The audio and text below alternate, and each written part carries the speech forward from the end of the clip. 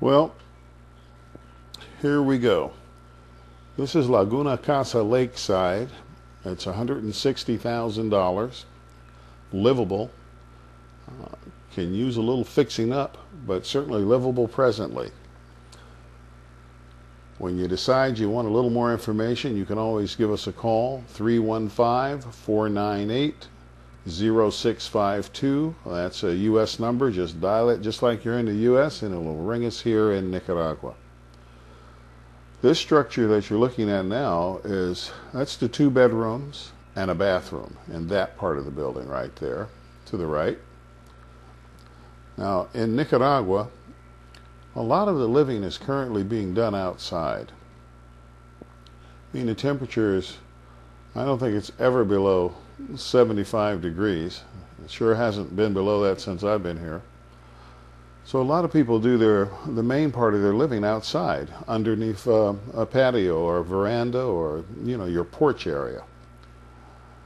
The kitchen on this house is under the porch. The docks are great. They're high.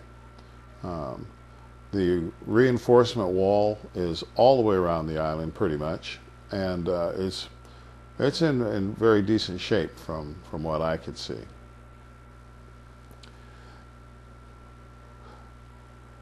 You've got stone floors, which is pretty typical, stone or tile floors. A lot of stone work because there's a lot of rock on the island.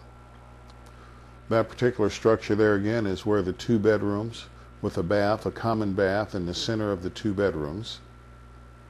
That's where the bathroom exists. There's running water. The water here, the lakeside water is used for everything except drinking. So your showers, I think some people cook with it, they boil it, but showers, your landscaping, obviously for swimming and fishing, laundry, things like that. This is a nice eating area. It's right in front of the kitchen area, cooking area.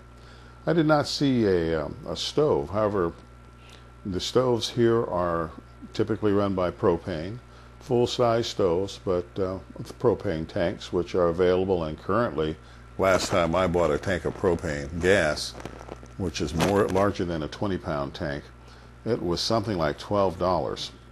Actually, I don't think it was that much. I think it was $8. This property comes with 2 boats. One has a motor on it, and you're looking at those now. The other has no motor. Those boats, I mean, if you're going to buy a couple of boats here, you're looking, especially those type, with that size motor, you're going to be looking at a little more than $10,000 for sure. We've got some fairly decent landscaping. Like I say again, it's livable. There's a caretaker on the property. That's his house. 1 room, little kitchen area. He and his family live there to oversee the island.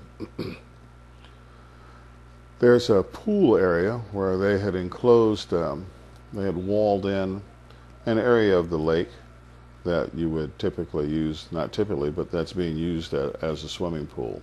That needs some repair, however. I noticed that one of the walls there is crumbling a little bit. I mean, it's a nice spot.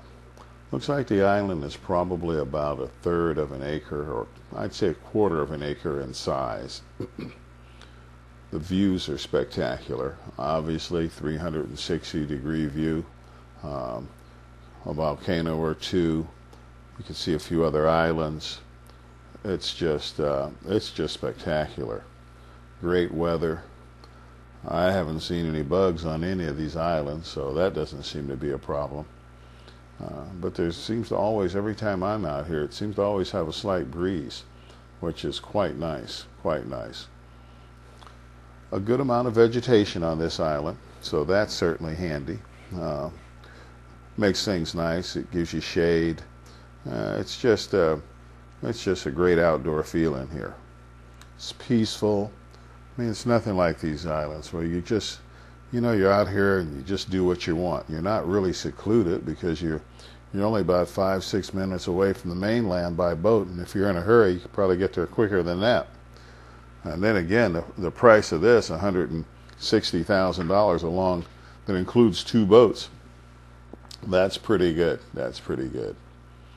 We're taking a look now at sort of the back end of the building that we looked at, behind the structure. I'm going to take a walk over there and show you a patio area which is to the rear of the main structure. There's also a patio or home area up on a, I don't know how to describe it. It's up a few stairs, up quite a few stairs. I'd say we're probably 10-15 steps up, and there's a plateau there that they were telling me was a house, or they started building a house. I'm not sure which, but it'd be a nice place for either another patio or another structure, a small structure. I think I would probably, I don't know what I'd put up there. I might put a nice open air bedroom up there with some screens and a nice view. Now behind there, though, the patio I was talking about, behind the house, it's a good size. You'll be able to tell from the people that are walking around on it that it's a nice size area. There's already the framing there, metal framing for a canopy. So I'm going to make the assumption that the people were doing quite a bit of relaxing and entertaining here.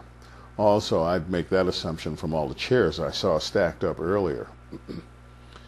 Now, as we walk back towards the front, this is the front of the building again.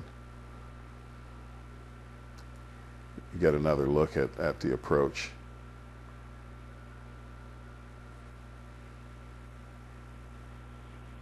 It's a nice little island. And if someone were to buy this island, if you were to buy this and maybe spend another $30,000 over time, I mean, here you can build a house for $50,000 a foot. I mean a home, not just a house. With a little bit of time, you could just have a ball here. A little bit of money and a little bit of time. This would be a great place to live and work on it as you live in it. That's what I think. Here's that patio area back behind the main structure. And it's a good size area. I mean, if you just wanted to build, you could build something back here, but I'd leave some open space myself. But it's all stone inlaid in the ground here, stone and concrete. It's great for hanging out. Well, I'd hang me a hammock back here and just really relax and have a great time. You'd be able to see some of the view. I didn't really show you much in the way of a view, but you get to see some of the water and a couple of the islands around. Most everyone seems to put potted plants around the edge of their islands or of their landscaped area. Now, if I had had any foresight and looked up that tree, we would have seen that there's a flat top above that raised area. We're gonna go up there in a minute. I'm gonna take you up there in a second. But there's the back of the main structure. You can just barely see it. So that wraps right around to the front of the house again.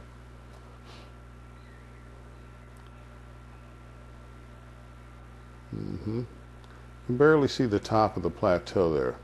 That area is flat. There's some stairs around the other part that we're going to get up there eventually.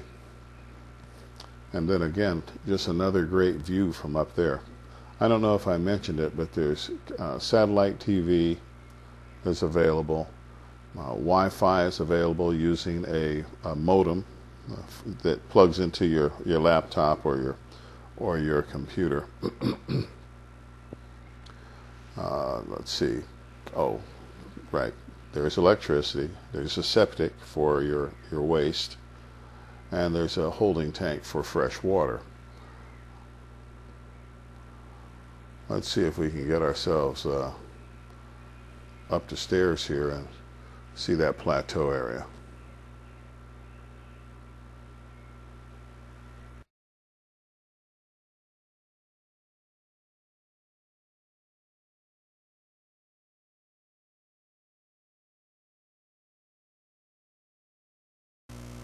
Okay, here we go. Finally found the stairs.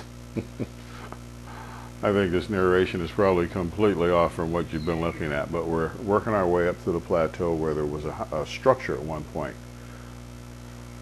Now they're telling me there was either a home or a house, a room here, or they're about to build one here. It looks to me like they started building it and stopped, which is also kind of a typical deal. However, it's a nice little plateau up here. I'm going to say it's probably at least 20 by 20 feet. And as you see, you can look down on your island, and you can certainly look out at the at some of the views. But this would be a great spot to add a room or just another patio area.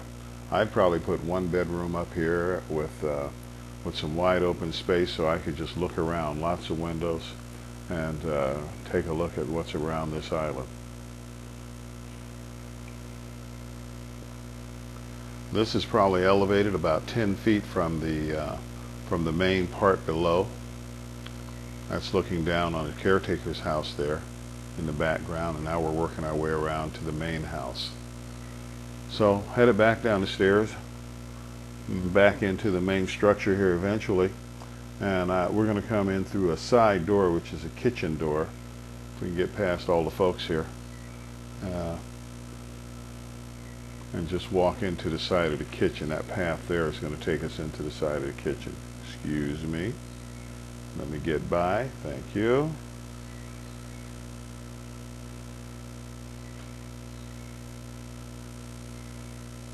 There we go. That doorway right there to the left. We're going to walk into the kitchen. And out, straight out in front of all of that is where the boat docked in the first place, where we pulled up to the open patio area. That's your kitchen door there. There we go. And if we swing around to the right, we'll be able to see out to the water. So look to me like, well, they just use this to party a lot. You see all those chairs stacked over there straight out in front, those plastic chairs stacked up there? I think that pretty much did it for us. Give us a call. We'll gladly show it to you or send you more information. I have a lot of still photos that we'll send you. Just give us a call.